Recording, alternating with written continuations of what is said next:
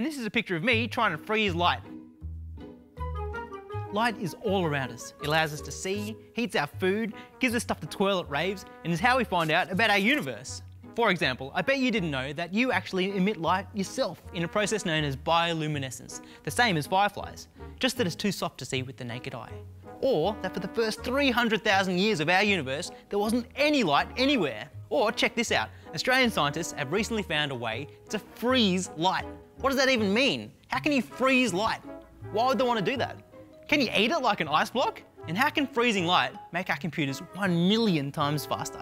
That's what we're going to find out. Everything except the ice block bit, that's just a bit silly.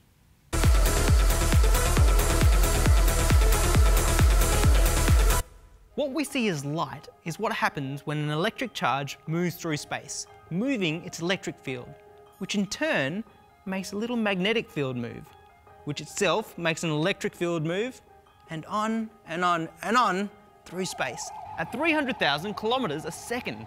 It's why we call light electromagnetic radiation. The distance between the fields moving up and down determines light's wavelength, or the color that it appears as. If it's just right, between 400 and 700 nanometers, then we can see it with our eyes as visible light. But light can be invisible too, with radio waves up to hundreds of meters long. Or super short wavelengths, like UV or ultraviolet light. The highlighter on my face absorbs the ultraviolet light and emits it as visible light in a process known as fluorescence. Just like the quinine molecules in this tonic water, absorbing the UV light from the lamp and this purple laser and fluorescing it as blue light. Different molecules absorb and emit light differently, which is why the quinine is blue and the highlighter is yellow and orange. Light can provide power and help us save power, like with this LED light. LEDs are super efficient because they don't emit any invisible light, but instead emit a handful of individual colours that appear to us in combination as white. They're made just for human eyes. So light's pretty awesome, and as I mentioned earlier, it turns out we can even freeze it. How is that even possible, and what does that even mean? How did your team freeze light?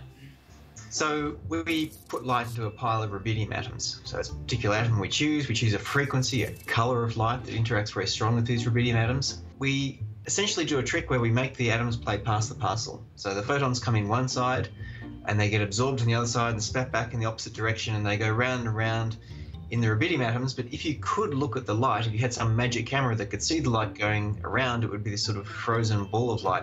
The individual photons would be travelling pretty quickly backwards and forwards, but you just see a blob of light sitting there in space. Okay, so the answer to my next question is pretty tricky. So before I ask it, a quick demonstration. Yeah. Great, yep. Well, I've an experiment for you to do. So with this ball, do you reckon you could stand about here? Yep. And then throw the ball through that slit? Yep. Just give it a crack. Woo! And then, can you throw it through that one? Sure. Land in one more. Can you throw it through both at the same time? I know. Dude. Really Well, throw it the through both at the particle same would time. have to split. Exactly. Well, yeah, so that's kind of what light does. So it's like, Yeah. it's crazy, but even if you threw like 1 million tennis balls, they'd end up behind there and then it'd end up behind there. But if you threw light at it, most of the light would end up in the middle, like it'd interfere because it's a wave. So once it hits something, it would split. Yeah. It would travel as a wave and go through both of the slits at the same time and recombine at the back, interfering with itself. It's this ability to do two things at once that scientists call superposition, the building block of quantum computing. Okay, I think you can ask your question now. How does freezing light help a quantum gate or a quantum computer?